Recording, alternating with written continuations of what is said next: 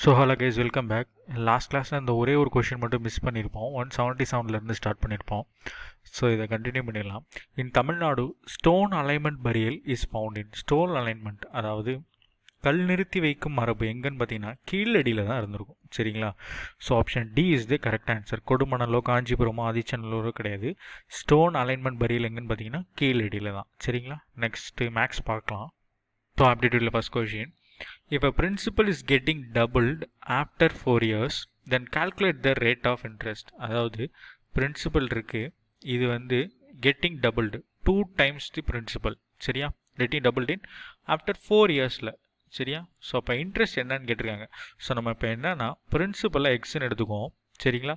So இது வந்து amount. சரிங்களா? 2x அமௌண்ட்டுன்னு எடுத்துக்குவோம். 2 times பிரின்சிபல், இதுதான் அமௌண்ட். ஸோ இப்போ நம்ம ரேட் ஆஃப் இன்ட்ரெஸ்ட் கண்டுபிடிச்சிடலாமா? ஸோ நம்ம ரேட் ஆஃப் இன்ட்ரெஸ்ட் அந்த SA = PNR/100 அந்த ஃபார்முலாவே யூஸ் பண்ணிக்கலாம், ஒன்றும் பிரச்சனை இல்லை. ஸோ இந்த சிம்பிள் இன்ட்ரெஸ்ட் அமௌண்ட் மைனஸ் பிரின்சிபல்னு எழுதலாமா? So principal into N × R/100.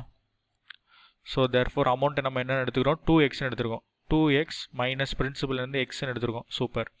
அடுத்து இந்த பிரின்சிபல் எக்ஸ் இன்ட்டு என்னோட வேல்யூ 4 உங்களுக்கு தெரியும். Rate of interest R/100. சரிங்களா?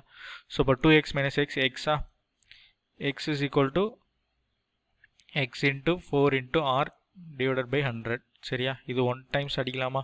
25 டைம்ஸ் அடிக்கலாமா? இந்த எக்ஸ் இந்த எக்ஸ் கேன்சல் ஆயிருமா? ஸோ இப்போ R is equal to 25%. So rate of interest என்ன வரும்? 25%. Option C is the correct answer. சரிங்களா? அடுத்த ப்ராப்ளம் பார்க்கலாமா?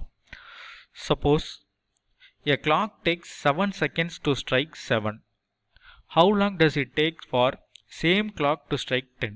சரிங்களா? ஸோ ஃபஸ்ட் இதுக்கு டயக்ராம் போட்டுவோங்க. ஸோ அப்போ தான் உங்களுக்கு ஈஸியாக புரியும். ஸோ இப்போ பார்த்தீங்கன்னா இந்த கிளாக் வரைஞ்சிட்டோம் நம்ம. ஸோ இப்போ வந்து இந்த 2 ஸ்ட்ரைக், இப்போ கிளாக் வந்து ரொட்டேட் ஆகுது. சரிங்களா? இப்போ ரொட்டேட் ஆகும்போது ஸோ இது ரெண்டுக்கு இது இடைப்பட்டது ஒரு இன்டர்வல். சரிங்களா? 1 2 3 4 5 6 இன்டர்வல்ஸ் வரும். சரிங்களா? ஸோ அப்போனா ஸோ இந்த கிளாக் வந்து 7 டைம்ஸ் இது ஸ்ட்ரைக் பண்ண 6 இன்டர்வல்ஸ் ஆகுது. சரிங்களா? ஸோ அப்போ how long it does it take for same clock to strike 10. So அப்போ 10னா 9 இன்டர்வல்ஸ் வருமா? ஸோ 9 இன்டர்வல்ஸ்னால் இதை கேன்சல் பண்ணி பார்ப்போமா? 3 டைம்ஸ் 2 டைம்ஸ் மறுபடியும் 3 டைம்ஸ் 5 டைம்ஸ் 3.5 × 3 10.5 செகண்ட்ஸ். சரிங்களா? So option D is the correct answer. என்ன சொல்கிறேன்னு புரியுதுங்களா? ஸோ இப்போ 1க்கும் 2க்கும் ஒரு இன்டர்வல். ஸோ அதே மாதிரி 2க்கும் 3க்கும் ஒரு இன்டர்வல். ஸோ 3க்கும் 4க்கும் ஒரு இன்டர்வல், 4க்கும் 5க்கும் ஒரு இன்டர்வல். ஸோ இது மாதிரி 6 இன்டர்வல்ஸ் வரும். நீங்கள் 7 ஸ்ட்ரைக் பண்ணுறதுக்கு 6 இன்டர்வல்ஸ் வரும். சரிங்களா? ஸோ அதைத்தான் நம்ம இங்கே எழுதுகிறோம். ஸோ அதே மாதிரி 10 இது பண்ணல மொத்தம் 9 இன்டர்வல்ஸ் வருமா? So into 9. சரிங்களா? ஸோ அப்போ 7/6 × 9னா மொத்தம் 10.5 செகண்ட்ஸ் ஆகும். சரிங்களா? அடுத்த கொஷின் பார்க்கலாம்.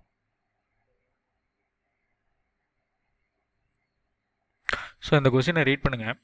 The length and breadth of the rectangular field are in the ratio 3:2. சரிங்களா? length into breadth 3:2 இருக்கு. சரிங்களா?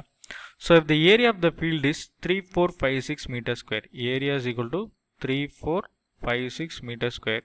Find the cost of fencing of the field. So fencing, cost of fencing எவ்வளோ கண்டுபிடிக்கணும்? at rupees 3.50 ப்ரைஸும் கொடுத்துருக்காங்க. சரிங்களா? 3.50 கொடுத்துருக்காங்க. ஸோ நம்ம காஸ்ட் ஆஃப் ஃபென்சிங் எவ்வளோன்னு பார்க்கணும் அந்த ஏரியாவுக்கு. ஸோ இப்போ ஏரியா ஆஃப் த ரெக்டாங்கிள் தானா? So area of the rectangle ஃபார்ம்லான்னா L × B. So இதை 3xன்னு எடுத்துக்கிறோம், இதை 2xன்னு எடுத்துக்கிறோம். சரியா? ஸோ இப்போ ஏரியா நம்மளுக்கு இங்கே ஃபைண்ட் அவுட் பண்ணியிருக்காங்க. ஸோ லென்த் இன்ட்டு பிரெத் நம்மளுக்கு தெரியும். 3x × 2x is equal to 3456. சரியா? ஸோ அப்போ 6x² is equal to 3456. So therefore x is equal to x² is equal to 576. சரிங்களா? ஸோ இதை கேன்சல் பண்ணுங்க. So 5 times 7 times 6 டைம்ஸா 36. ஸோ இப்போ X என்ன வரும்? எக்ஸோட வேல்யூ வந்து 24². சரியா? 24² 576 கிடச்சிருமா? ஸோ இப்போ நம்ம லென்த் எழுதலாமா? 3 × 24. ஸோ என்னன்னு தெரிஞ்சிடும். அதே மாதிரி பிரெத் என்ன? 2 × 24. சரிங்களா? ஸோ அது என்னன்னு தெரிஞ்சிடும். ஸோ லென்த் வந்து 72 metre and breadth is 48 metre. சரிங்களா? ஸோ இப்போ இதை வச்சு நம்ம என்ன பண்ணணும்? Find the cost of fencing the field at rupees 3.50. So first நம்ம வந்து அந்த ஹோல் ஃபென்சிங்கோட இது என்னன்னு பார்த்தீங்கன்னா பெரிமீட்டரை யூஸ் பண்ணணும் ஃபார்முலா. சரியா? ஸோ ஃபஸ்ட்டு இங்கே ஏரியா ஃபார்முலா யூஸ் பண்ணுறோம். அடுத்து perimeter of the rectangle is equal to 2 into L plus B. சரியா? ஸோ 2 இன்ட்டு லென்த் உங்களுக்கு என்னன்னு தெரியும், 72 ப்ளஸ் பிரெத் 48ன்னு தெரியுமா? ஸோ அப்போ ரெண்டுமே பண்ணிங்கன்னா பெரிமீட்டர் எவ்வளோ கிடைக்கும் உங்களுக்கு? ஸோ 48 இங்கிட்ட ஒரு 2 7 3 10. ஸோ இதை போட்டிங்கன்னா 240 வருமா? ஸோ பெரிமீட்டர் உங்களுக்கு கிடச்சிருச்சு. சரியா?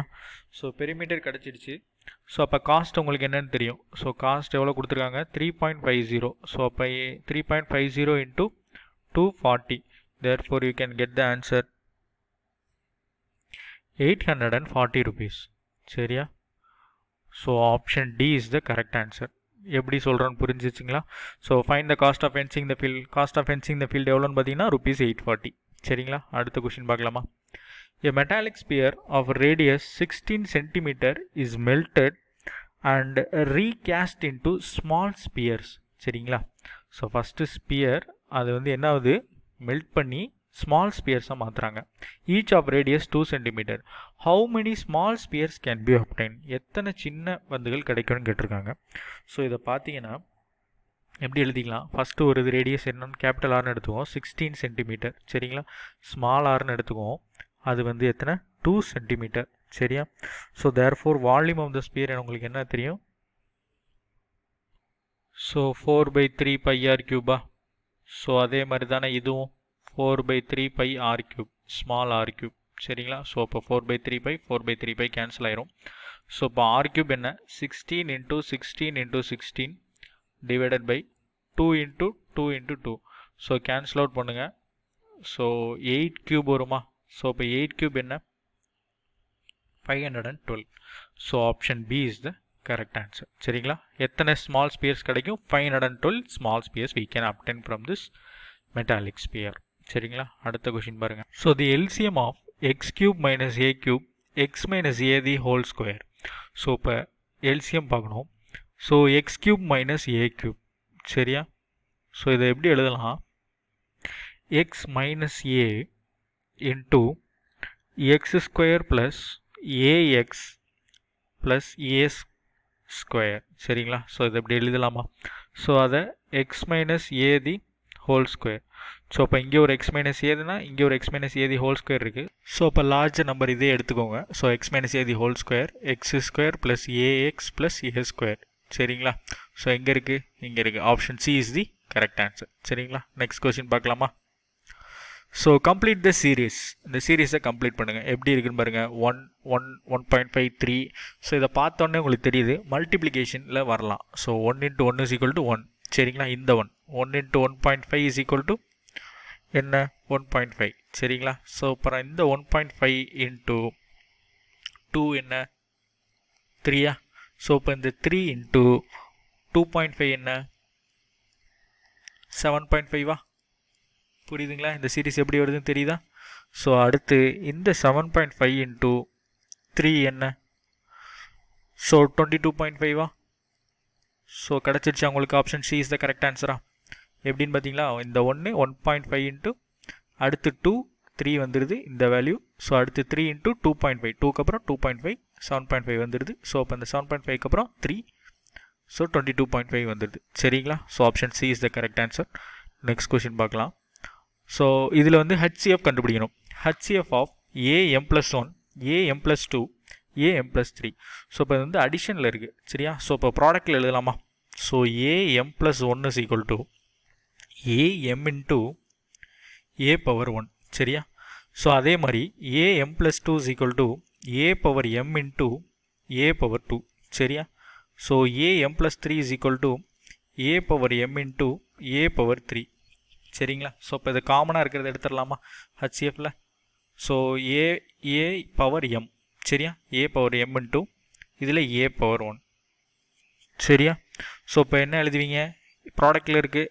ஸோ இப்போ A பவர் M+1ங்கிறது வந்துருமா? therefore HCF is equal to A power M+1. சரிங்களா? So option C is the correct answer. So அடுத்த question. A milkman has a 175 liters of cow's milk and 105 liters of buffalo milk. சரிங்களா? பசுமாட்டு பால் வந்து 175 லிட்டரும் எரும மாட்டு பால் வந்து 105 லிட்டரும் இருக்குது. He wishes to sell the milk by filling the two types of milk in a cans of equal capacity. Calculate the highest capacity of the can. சரிங்களா? Capacity highest capacity வந்து அந்த can வந்து கண்டுபிடிக்கணும். ஸோ என்ன அவர் விருப்பப்படுறாரு, he wishes to sell the milk by filling the two types of milk in can. சரிங்களா? ரெண்டு equal கெப்பாசிட்டியில் so fill பண்ணணும்னு நினைக்கிறாப்புல. So அதோட maximum capacity of the can எவ்வளோன்னு கேட்குறாங்க. சரிங்களா? ஸோ இப்போ மேக்ஸிமம் கெப்பாசிட்டிங்க இல்லை, நீங்கள் HCF எடுத்துருங்க. ஸோ 175க்கு HCF எடுத்திங்கன்னா என்ன வரும், 5 × 7 வருமா, 35 × 7 175 வந்துடும். சரிங்களா? ஸோ இந்த சேம் டைம் 105 பார்க்கலாம். ஸோ 105 எப்படி எழுதுவீங்க, 5 × 7 × 3ன்னு எழுதலாமா? ஸோ அப்போ இதில் காமனாக இருக்கிற என்ன வரும், 5 × 7 = 35 லிட்டர். சரிங்களா? HCF is equal to 35 liter. So option D is the correct answer. So the highest capacity is 35 liter can. சரிங்களா? புரிஞ்சிருக்கும்னு நினைக்கிறேன். ஸோ அடுத்த problem. So A tends to 1, C tends to 3, F tends to 6 and J tends to 10 and O tends to 15. So இப்போ இந்த சீரீஸை நல்லா கவனிங்க. So ABCD, so first இதை எழுதிக்கலாம். ஸோ இப்போ நம்ம அதை எழுதிட்டோம். ஸோ இப்போ பாருங்கள், ஏவோட வேல்யூ 1 கொடுத்துருக்காங்க. சரி, ஓகே. அடுத்து சிக்கு வந்து 3, சூப்பர், அதுவும் ரைட்டாக தான் இருக்குது. எஃப்க்கு வந்து 6, சரி, சூப்பர். ஜேக்கு வந்து 10, சரிங்களா, ஓகே. அடுத்து ஓக்கு வந்து 15, சரி. ஸோ இப்போ நம்ம என்ன அடுத்தது என்னன்னு கேட்டிருக்கான். ஸோ யூக்கு வந்து 21, சரியா, கரெக்டு. ஸோ இப்போ விக்கு வந்து 22 வரும், இது தப்பு. டீக்கு வந்து 20. ஸோ இப்போ இங்கே இந்த ரெண்டுமே கரெக்டாக இருக்குது இந்த சீரீஸ் படி பார்த்தீங்கன்னா, சரிங்களா. ஸோ U20 இது தப்பு. இது ரெண்டில் தான் ஏதோ ஒன்று ஆன்சராக இருக்கணும். ஸோ இப்போ நல்லா கவனிங்க. ஸோ இந்த இதுக்கும் உள்ள ரெண்டு ஆன்சருமே போட முடியாதுல்ல. ஸோ ஒன்று தான் போடணும். இந்த இதுக்கு உள்ள டிஸ்டன்ஸ் 2. ஸோ இதுக்கும் 3. ஸோ இதுக்கும் 4. ஸோ இதுக்கும் 5. ஸோ இதிலிருந்து இன்னொன்று 6. ஸோ அப்போ 6னா என்ன வரும், 21. ஸோ 21ங்குன்னு இந்த சென்ஸ் U. சரிங்களா? எப்படின்னு புரியுதா? 1 2 3 4 5 6. ஸோ அப்போ இந்த பேலன்ஸில் இது தான் இருக்குது. எப்படி வருதுன்னு புரியுதுங்களா? ஸோ U21 தான் கரெக்டான ஆன்சர், T20 வராது. சரிங்களா? புரியுதா எப்படி வருதுன்னு? புரிஞ்சிருக்குன்னு நினைக்கிறேன். நெக்ஸ்ட் கொஸ்டின் பார்க்கலாம். So age of 2 persons R in the ratio 1:3. Super. Product of their ages is 48. சரிங்களா? What is the difference of their ages? So product of the ages x × 3xன்னு வச்சுக்குவோம், 48. சரிங்களா? ஸோ இப்போ 3x² = 48. So x² = 16, x = 4. சரியா? x வந்து 4ன்னு எடுத்தாச்சு. So இப்போ difference of the ages கேட்டிருக்கான். So இப்போ x வந்து 4, 3 × x என்ன 12, 3 × 4 12. ஸோ அப்போ 4:12 இருக்கா? ஸோ இதோட டிஃப்ரென்ஸ் என்ன, 12 - 4 என்ன, 8. So option C is the correct answer. சரிங்களா? ஏன்னா இங்கே டிஃப்ரென்ஸ் ஆஃப் தேர் ஏஜஸ் தான் கேட்டிருக்காங்க. சரிங்களா? அடுத்த ப்ராப்ளம் பார்ப்போமா? So a mat of length 180 meter is made by 15 women in 12 days. சரிங்களா?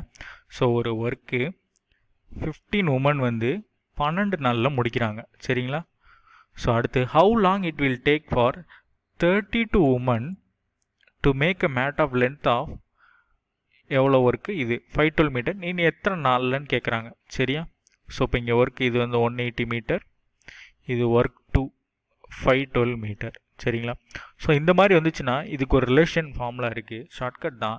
M1D1 / W1 is equal to M2D2 / W2. சரிங்களா? இந்த இதில் போடலாம். ஸோ இப்போ இங்கே n என்னென்னா உமனை ரெப்ரசன்ட் பண்ணுது. சரிங்களா? ஸோ இப்போ 15 × Dனா டேஸ். ஸோ 12 / ஒர்க் எவ்வளோ, 180 மீட்டர். சரிங்களா? சூப்பர். அடுத்து M2 உமன் எத்தனை பேர் இருக்காங்க, 32. டேஸ் உங்களுக்கு தெரியாது, D2 தான் கண்டுபிடிக்க சொல்லியிருக்காங்க. ஒர்க் 2 எவ்வளோ ஒர்க் பண்ணியிருக்காங்க, 512 மீட்டர். சரிங்களா? Length of the mat. Super.